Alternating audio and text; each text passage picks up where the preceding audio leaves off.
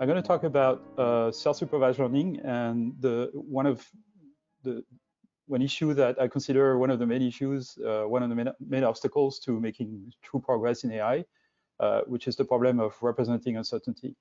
So I'm sure a lot of you are saying to themselves, representing uncertainty, that's easy. We just represent probability distributions. But in fact, it turns out to be much more complicated than this in the context that I'm going to talk about. Next slide, please. Alors, je n'ai pas le contrôle, n'est-ce pas? Non, non. Faudra juste me prévenir. Okay, so I'll just ask you to switch slides. Okay, so I see three challenges in AI and machine learning, three main challenges. The first one is learning with fewer label samples, or fewer trials in the case of reinforcement learning or control. And it's the fact that supervised learning and reinforcement learning require way too much samples or trials. And what we observe in humans and animals is that animals and humans both are capable of learning new skills very, very quickly. Humans can learn to drive a car in about 20 hours of practice without any accident or anything like this. And we still don't have techniques that can actually get an autonomous car to learn to drive itself, even with tens of thousands of hours of recorded driving by experts or with trial and error. The second problem that we need to solve is getting machines to learn to reason, not just recognize an image. So we're currently pretty good at doing perception and things like this, and relatively simple tasks that can be done in sort of a fixed number of steps of inference. But reasoning may require more complex processes for computing and output, if you want. And in humans, we're both things. There is what Daniel Kahneman calls system one, system two. So, which is, system one is what we do sort of reactively, intuitively, what we've been trained to do, so we don't have to think about it. And then system two is when we need to plan in advance. And we don't know really how to do this with learning machines. So we know how to hardwire reasoning in machines using symbols and logic, but we don't know how to do this in ways that are compatible with machine learning. So basically in ways that are sort of continuous, if you want. Next slide. The third item in this slide, I'm not going to talk about. Oops.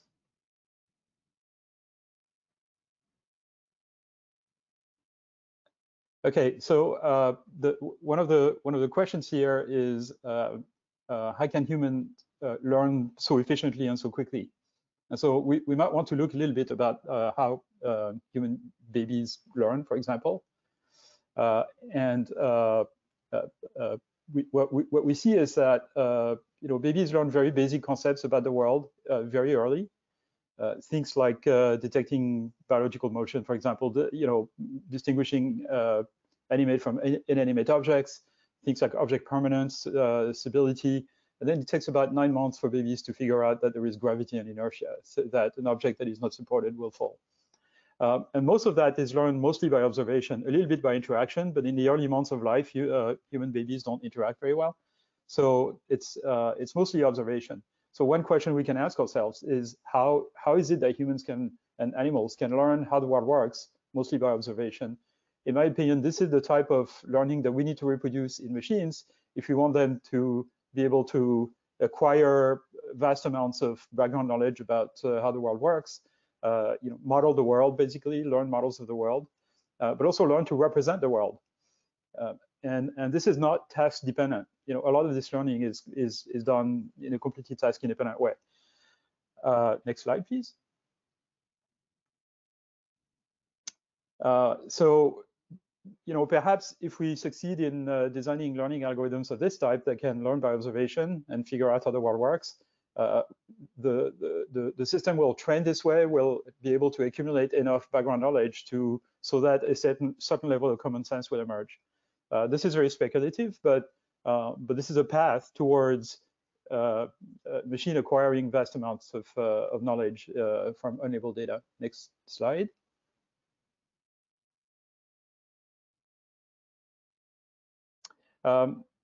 in fact, a lot of people have been sort of talking about this, the fact that we have mental models of the world, and that common sense is not facts; it's a collection of models, a collection of representations of the world that we can manipulate and allow us to predict. This is my dear colleague Jitendra Malik here, who is a big fan of this idea as well. And there is a lot of people in the context of reinforcement learning these days that basically use learned models as the basis for control. Next slide. Right, so that was the motivation. Now about self-supervised learning. So self-supervised learning is the name I give to this sort of paradigm of learning, which is not very different from what we're all used to.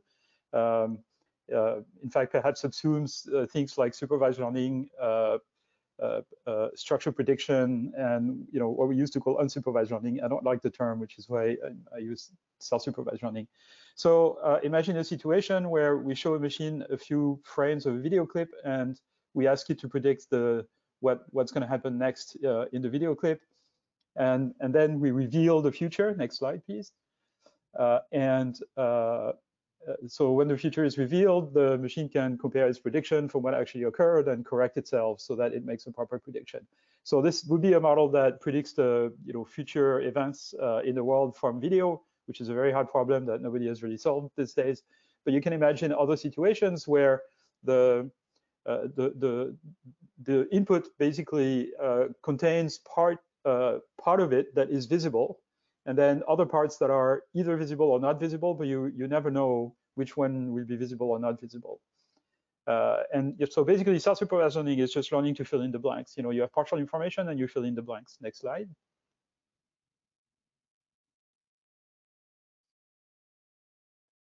So there are really two uses for self-supervised learning. The first one is to learn representations of the data of the world in a task-independent way. So you use SSL as a preliminary training procedure, and then you fine-tune on a supervised or reinforcement learning phase. And the second one is to learn predictive forward models of the world that would allow a robot or a machine to plan ahead, have some prediction of what can happen in the world, and then use this to do model predictive control or policy learning or model-based RL. But the big question there is how to represent uncertainty and multimodality in the prediction.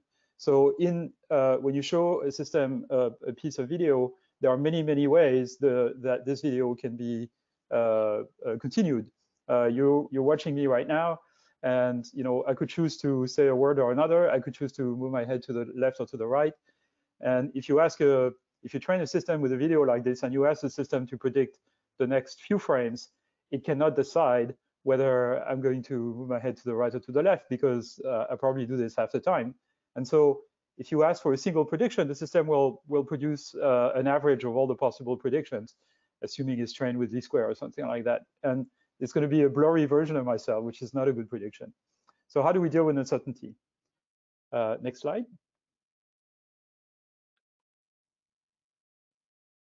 So I'm going to propose this idea of energy-based models. So energy-based models essentially are it's sort of a weaker form of probabilistic models, if you want, but where we do not insist that the measurement of uncertainty be related to or directly related to density or probability. And this weaker form may allow to reduce some of the computational intractability that occur in probabilistic models. Okay, so what we're going to do is, the problem we need to solve is that given an observation X and given a variable to be predicted Y, we want the system to possibly give us multiple values of Y that are compatible with X, multiple continuations of a video clip or something like that, right? If we have a model like a neural net or a deep learning system, a function g of X that takes X and produces a prediction Y bar, it's only one prediction. And so a model that just computes an output will not be able to do this unless this output represents scores over multiple alternatives, which is how classifiers work actually. But what we're going to do now is we're going to basically make the variable to be predicted Y an input to the system. And our learning system is going to be a function f of xy that computes the compatibility or the incompatibility between x and y. We're going to call it an energy. So if x and y are compatible, f of xy is small. And if x and y are incompatible, we want f of xy to be larger.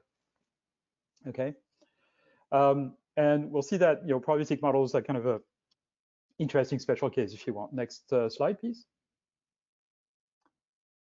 So inference in this context consists in finding a y check here that minimizes f of xy for a given x. And there might be several answers, several possible y's. And the shape of f of xy can be very diverse. But what we need is that for a given value of x, we need the compatible values of y to have lower energy than the incompatible values of y. So here's a very simple example here at the bottom. X is a scalar variable, y is a scalar variable, and there is an obvious relationship between x and y, where y is equal to x squared or something like this. It's a parabola. What you want is those blue dots, which are the data points, to have lower energy than everything else for a given value of x. As you move along the y direction, you want the correct value of y to have the lowest. But of course, in general, you want multiple values of y to have low energy. Next slide. So here's an example here where the data, so the relationship between x and y is not a function essentially, and so there you need this sort of this measure of compatibility, right? Which again, keep in mind this is kind of a weaker formalism than probabilistic modeling. So basically, an energy-based model is an implicit function that captures the dependency between x and y by taking low values when x and y are compatible and larger values otherwise. Next slide. So we can do, if we design f of xy or we construct it in some way so that it's continuous and differentiable, then we can use gradient-based methods to do inference. I haven't talked about learning yet, it's just inference, right? But we can, compute the gradient of f of xy with respect to y for a given x, and then optimize that. Or we could use exhaustive search if y is a discrete variable, or we could use other types of, efficient inference if in other situations. Next slide.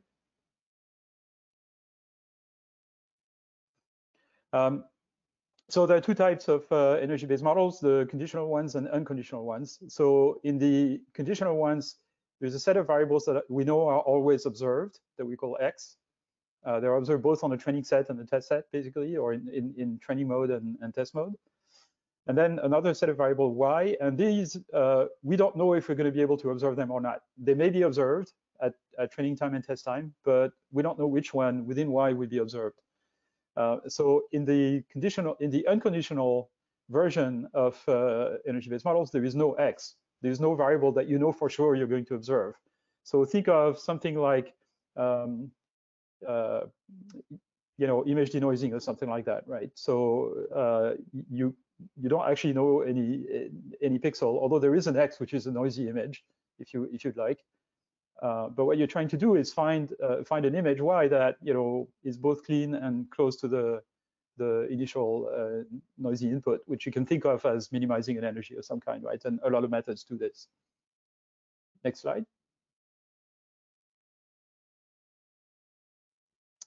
So of course we can always or almost always, or pretty rarely transform an energy-based model into a probabilistic model, and we can use the Gibbs-Boltzmann distribution. P of yx, can be computed as e to the minus some constant beta f of xy, and we divide it by the integral of that over y, and so we get basically a distribution that integrates to 1, which has the right property for a distribution. Whether it's actually a good estimate of a probability distribution depends on how we train this energy-based model, which we're going to talk about next. Next slide. Next slide, please. Yeah, so inference can be hard depending on the nature of the y variable. Next slide.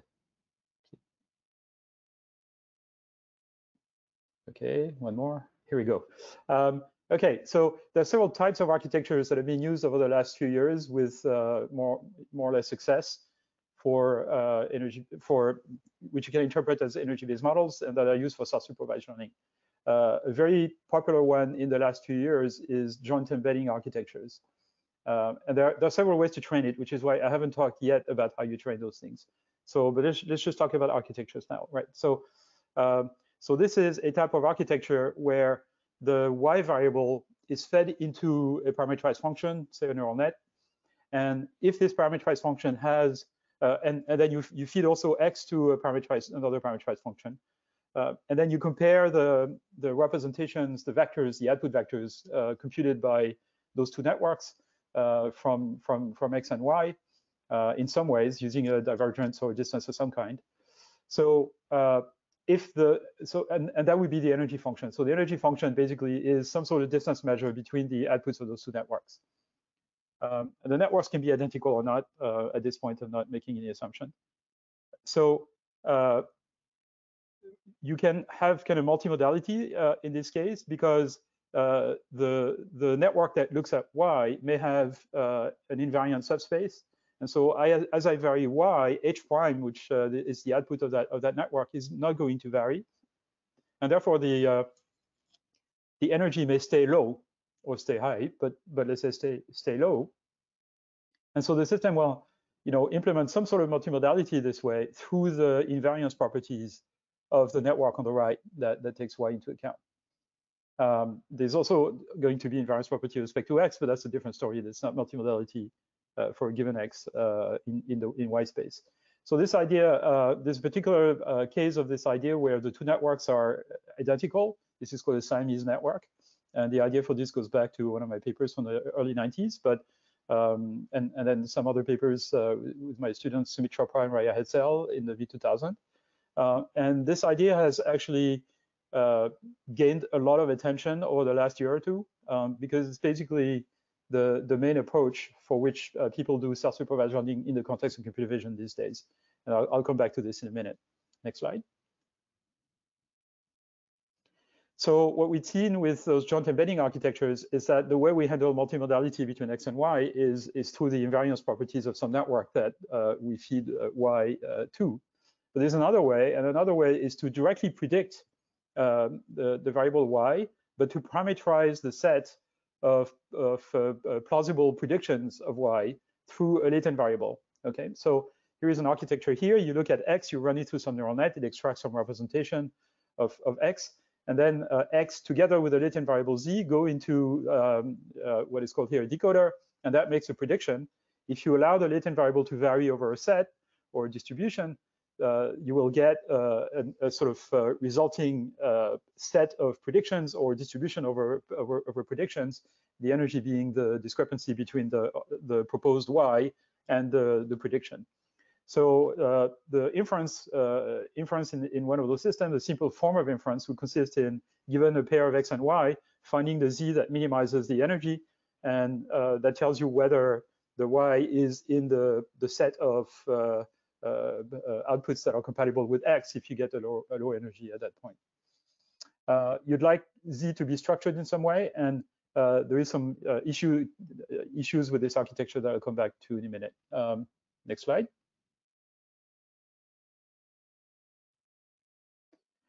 So in particular, this type of latent variable model has been very popular for decades in contexts like speech recognition, handwriting recognition, translation, things like this, where z, you can think of z as something like in the case of handwriting recognition, you don't know where the characters are, and you have to sort of infer a latent variable that would basically be the segmentation. And there are kind of similar processes in a lot of a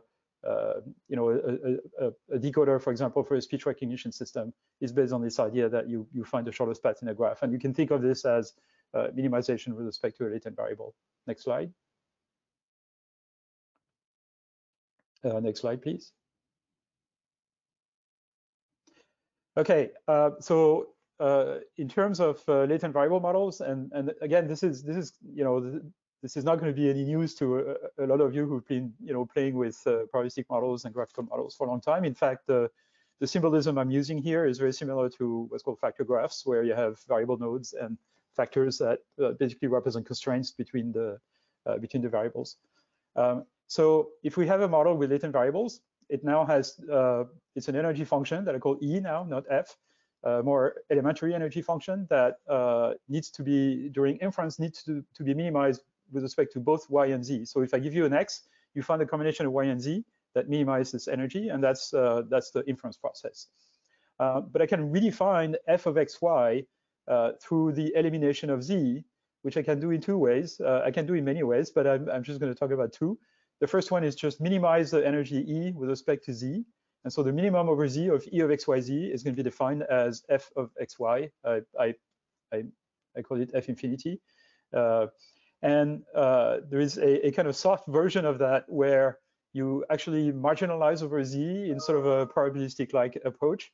And you just redefine f as -1 over beta, an arbitrary positive constant, log of the integral over z, or the sum, if z is discrete, of e to the minus beta E of xyz. So this actually corresponds to an energy function over xy that marginalizes over the z variable. And in fact, I call the resulting energy function f because from the physics point of view, it's actually a free energy. Next slide. Next slide, please. I already talked about that. Okay, so this, I'm not going to go through this, but this basically explains why this this formula is a marginalization, and it's a completely, a direct application of the Gibbs-Boltzmann distribution on the joint distribution P of yz, and then if you marginalize this over z, you get P of yx. But then if you do this using the Gibbs-Boltzmann formula, you can define f of xy as this formula at the bottom. And it satisfies the Gibbs-Boltzmann distribution. And again, this is very well known for a lot of people working with probabilistic models. Next slide. Okay, so let's talk about concrete examples of unconditional latent variable energy-based models. And there are a number that you probably know already. One of them is k-means, and the other one is sparse coding. So k-means, in k-means, the reason, so how is it that when we train a k-mean system, the energy surface has the right shape? And it turns out k-means works because when you look at the energy profile in the y space, in the data space of k-means, you get a bunch of energy wells that are indicated by those dark spots here on the top right. And the number of those energy wells is limited by k. You exactly have k of them because you can only have k prototypes, and so the energy is 0 when the input is equal to one of the prototypes, and it grows quadratically as you move away from this prototype until you get closer to another prototype, and then it decreases again. And so you get this energy surface here. The purple spiral would correspond to the surface in which we sample data points, and this is the result of applying k-means to the situation. At the bottom is the result of applying an interesting form of sparse coding, which I'm not going to go into the details of, where there we want to linearly reconstruct y by multiplying a sparse vector z by a dictionary matrix w. And we enforce the sparsity by adding a term to the energy, which is an L1 regularization on a regularization of the L1 norm of the z vector. In the case of k-means, the z vector is a one-hot vector, so it's by construction limited. So the reason I'm showing you those two familiar examples is that in the case of k-means, the volume of space that can take low energy is limited by construction, and we're going to call this architectural methods. In the case of sparse coding, the volume of space that can take low energy is limited by a regularizer. The regularizer actually limits the volume of space that can take low energy. And we'll see how this is important a little later. Next slide.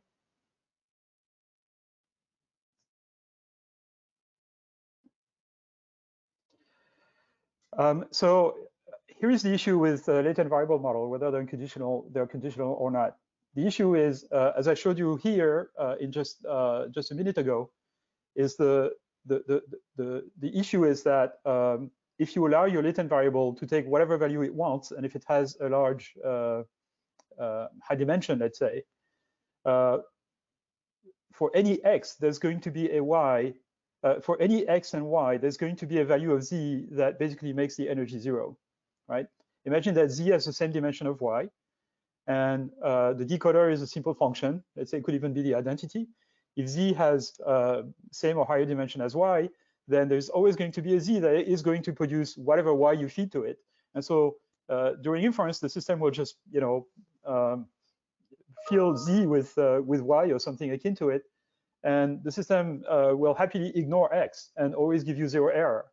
Now, this is a bad energy-based model because it gives you 0 error for every point in Y. So basically, your energy surface is flat. Okay, so the big question is, how do we make sure that the energy surface is not flat so that when we push down the energy on data points to make sure it's low, how do we make sure that the energy is higher outside of those data points? And one answer to this is you regularize the capacity, the information capacity of the latent variable. You limit the number of different values it can take. You limit the volume of space that it can occupy without paying a price by making it sparse, for example, with a sparsity criterion. You can make it low dimensional, which is what PCA does. There's a number of different methods. You can minimize the L0 norm, the L1 norm. There's a lot of different methods. None of them is perfect. But that's the basic idea. Limit the capacity, the information capacity of Z. And as a consequence, you make the energy outside of a small volume higher because you don't have any value of Z that encode anything in outside the manifold of data, basically. Next slide. Okay, so how are we going to train an energy-based model? So we're going to parameterize the energy function, obviously, and we're going to have two different methods, contrastive methods. So contrastive methods will consist in pushing down on the data points, the blue beads here. There's supposed to be an animation here, and then you're going to push up on points outside of the data manifold, whatever you want to call it, the region of data. And so the energy surface is going to shape itself so that it takes higher values outside the data than on the data. So those are contrastive methods. There are huge problems with those, which is that they're very inefficient. And I'll come to this. I'll give you some empirical evidence for that. And then there is those regularized or architectural methods, of which k-means and sparse coding are, where you limit the volume of white space that can take low energy through a regularizer on a latent variable or through other methods, architectural methods or other regularizers. Next slide, please.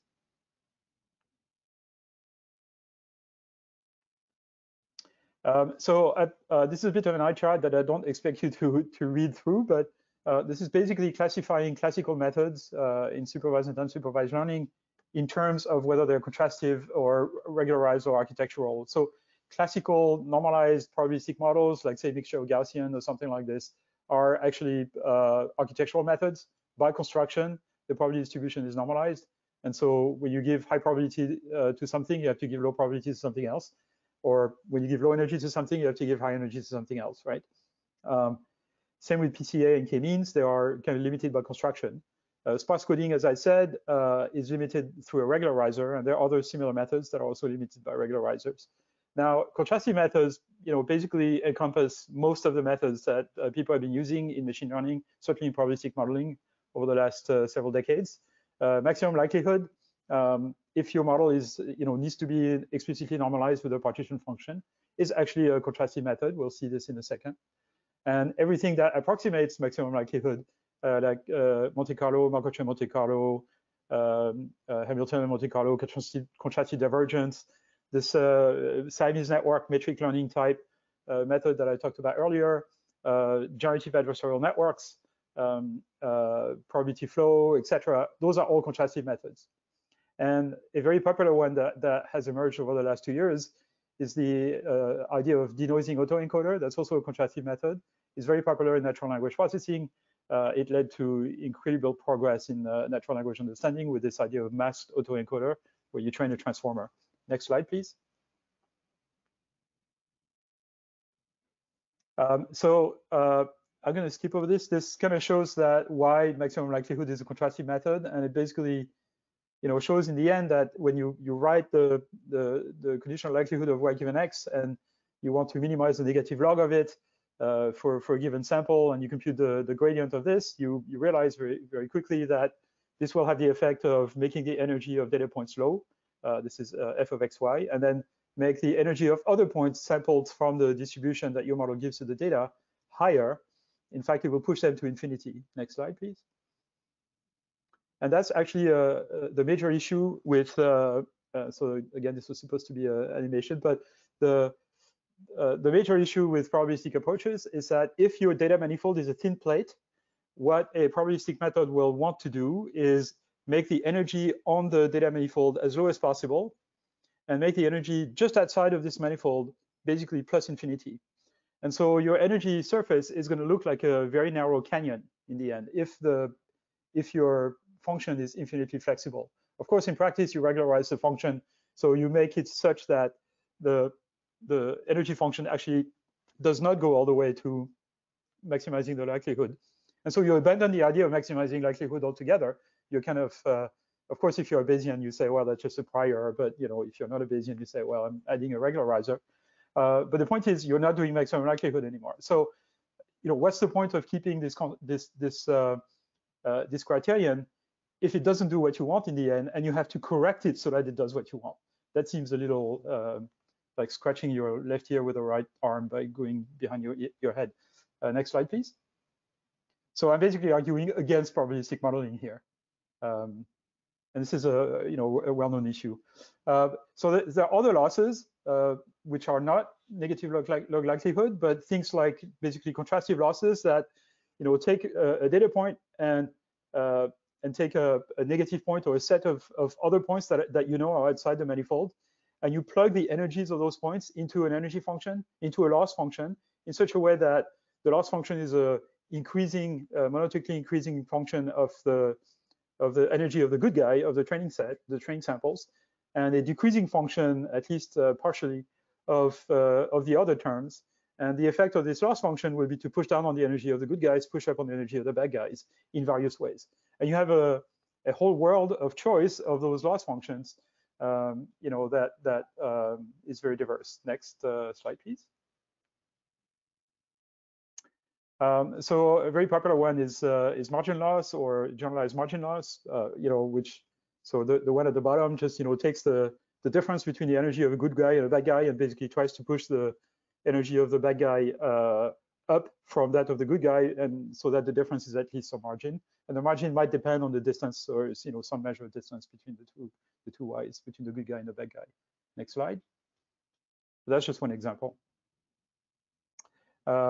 This one has become popular. I'm not going to go into the details. It's called NCE or info NCE, and it consists in having some competition between the bad guys, right? So you have one good guy and a whole bunch of bad guys, and the bad guys compete. The bad guys are dangerous, that are whose energy is really low, are going to get pushed harder, and you do this through a softmax, and so that's your objective function. It's been very popular in recent years. Next slide, please.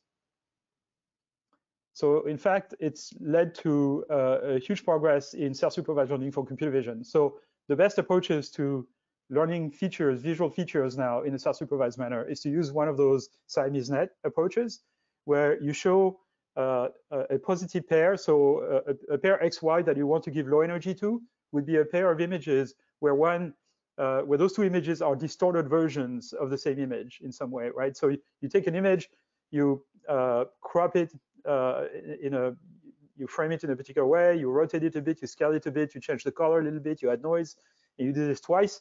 And now you have two examples that basically have the same content but are slightly different. You're going to run them through two neural nets that are identical, and you're going to train the system so that the two vectors are identical. Now, if you just do this, the system will collapse.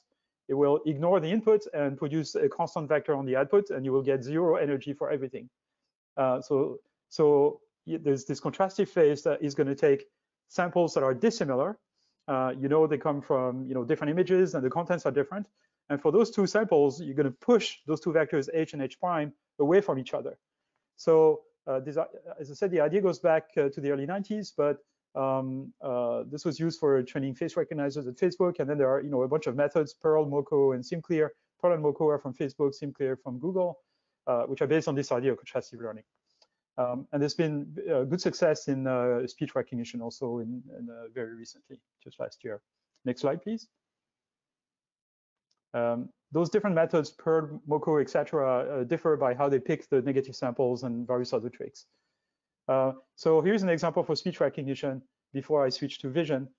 This is a system called Wave2Vec that was produced by my colleagues at Facebook. And the astonishing thing with this is that if you use this sort of self-supervised pre-training, which consists in basically doing one of those joint embedding where you train the representation coming out of a segment of speech to be similar to the representation coming out of speech signals that are next to it after some prediction. So you train a system like this with about 1,000 hours of unlabeled speech, and then you fine tune it on 10 minutes of labeled speech, and what you get is essentially the state of the art from last year of training purely supervised on 100 hours. This is astonishing, but it's fantastic because that basically allows us, Facebook, but other, anybody now, because this is open source, to basically have multilingual speech recognition systems that are trained with very, very little, very small amounts of labeled data. That allows us to handle rare languages for which we don't have a huge amount of labeled speech. Next slide.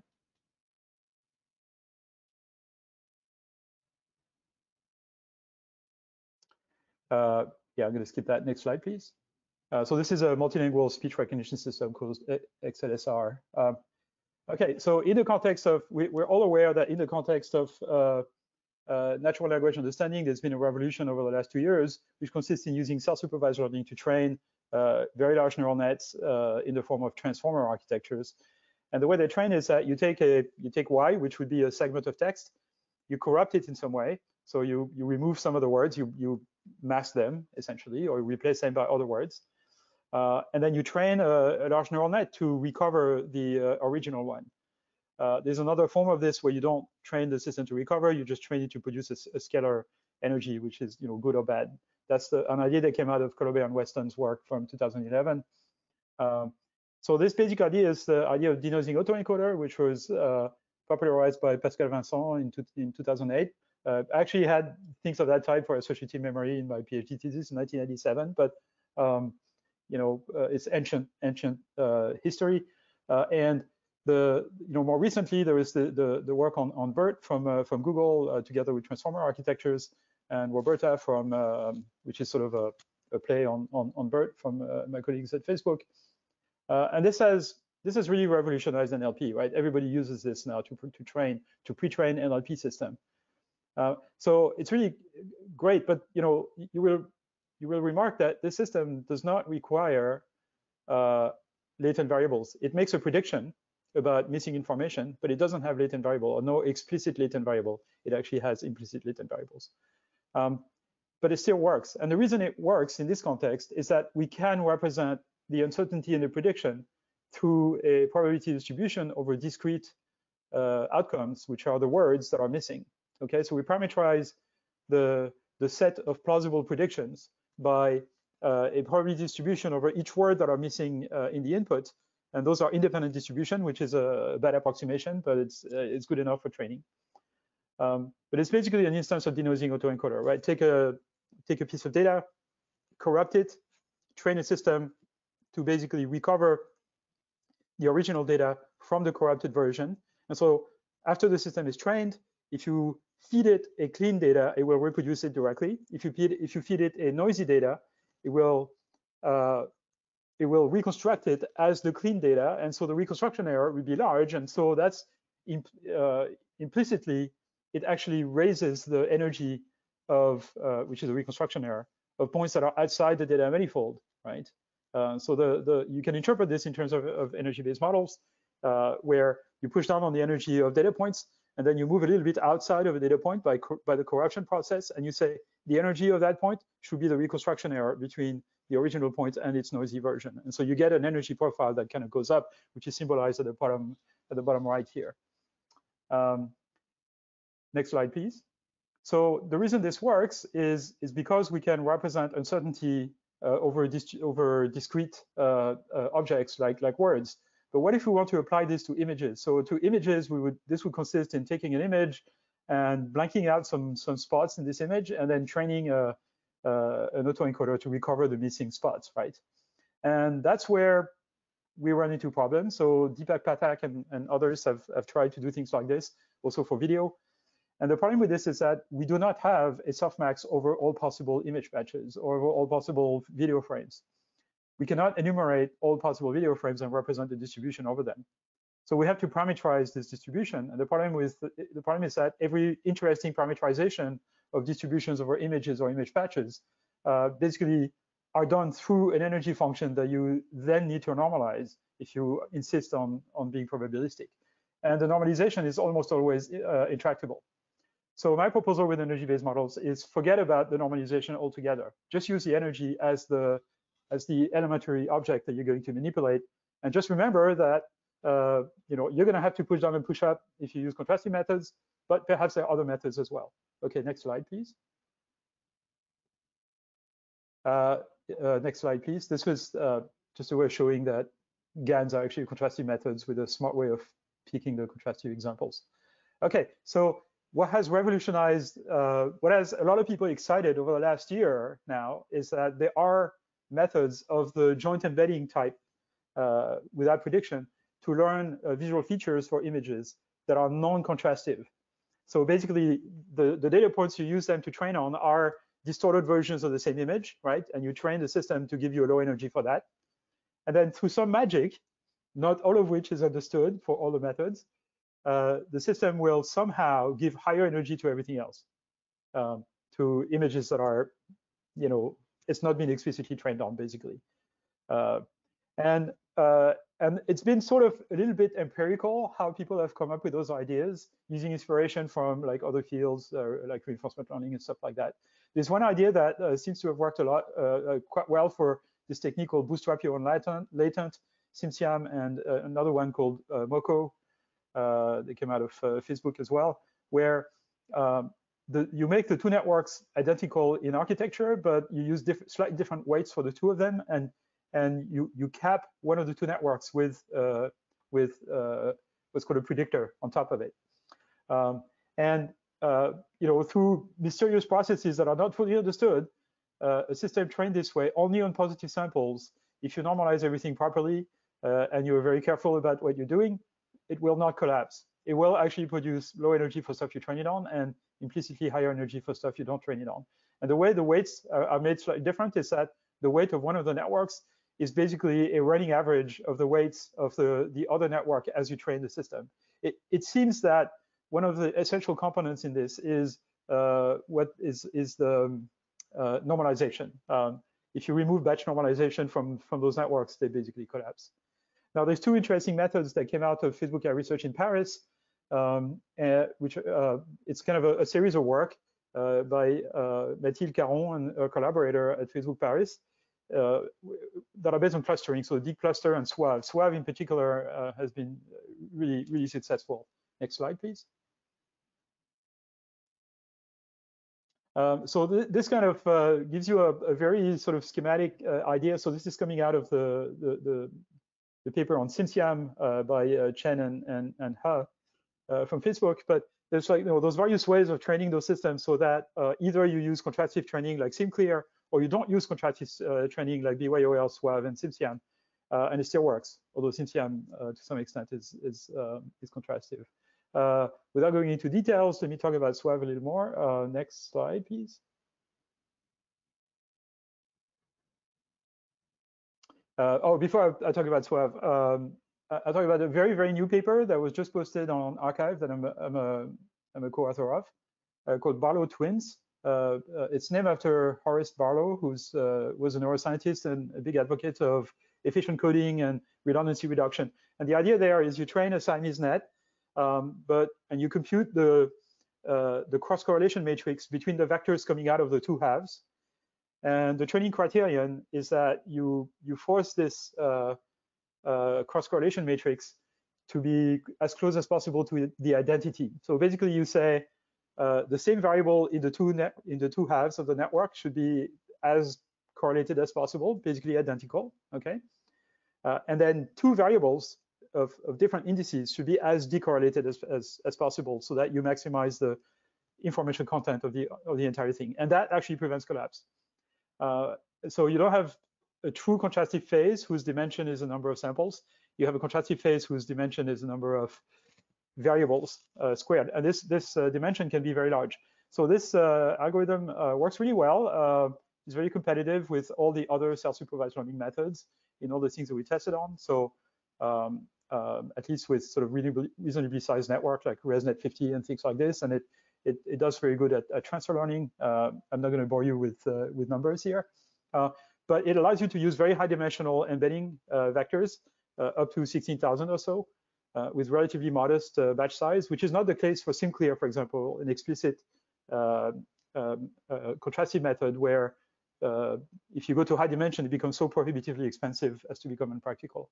Next slide, please.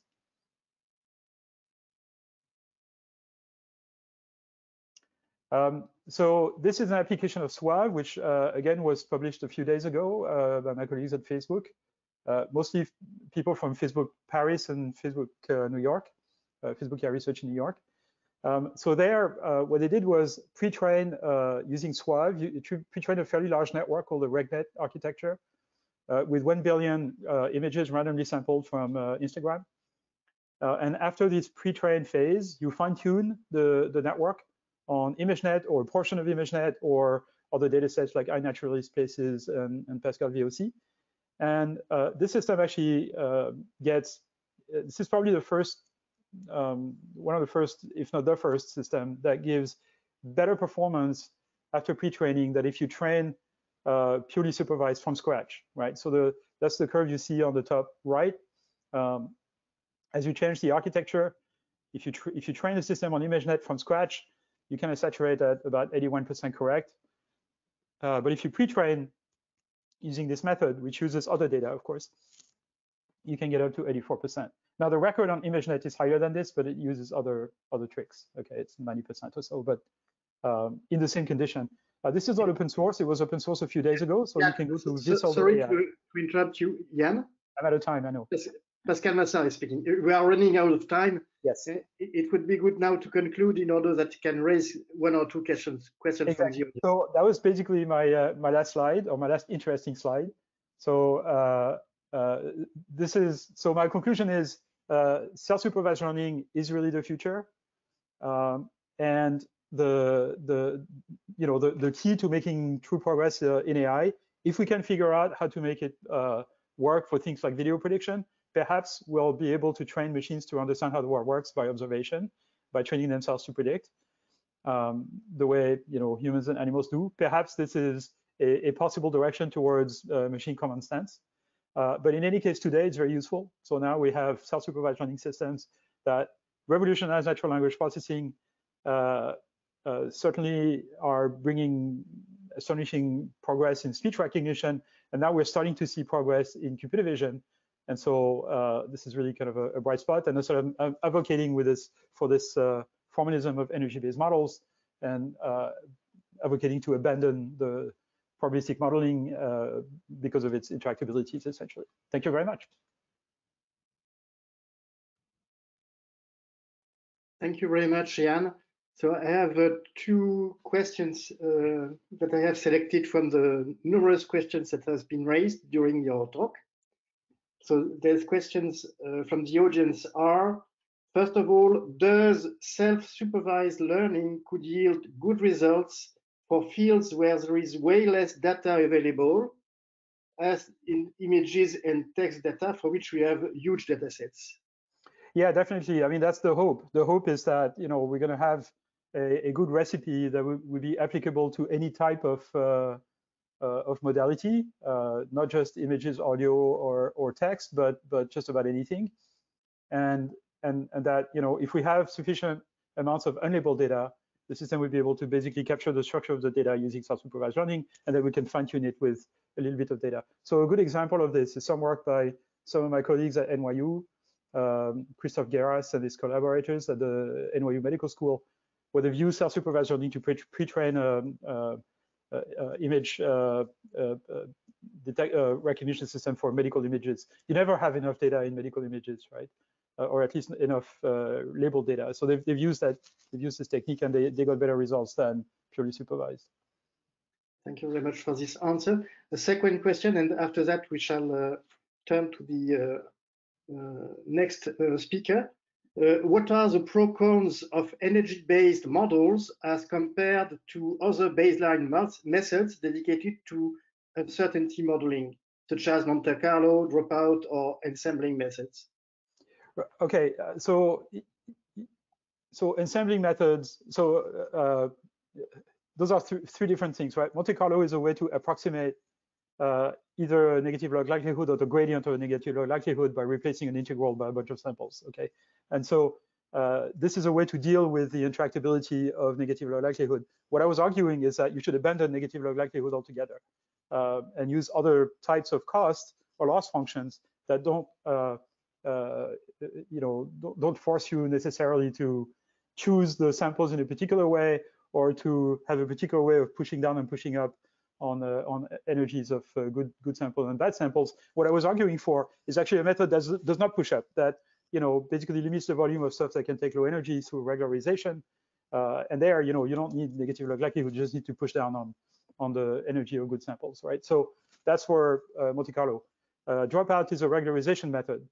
And it's a kind of virtual ensembling method, but it's really a regularization method during training. So it's not really related, I think.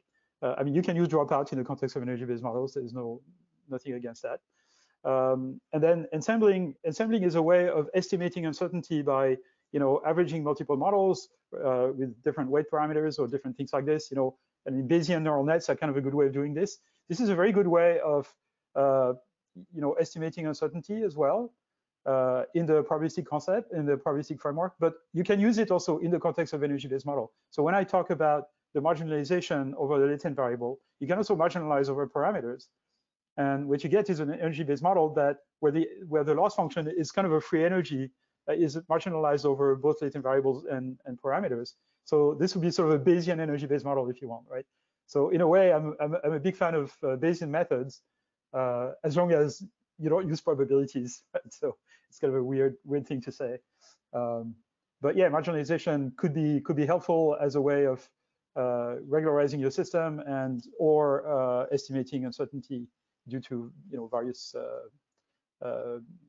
indeterminacy of the parameters or latent variables or otherwise. Okay, so once again, thank you very much, Yann. And now we turn to the next speaker.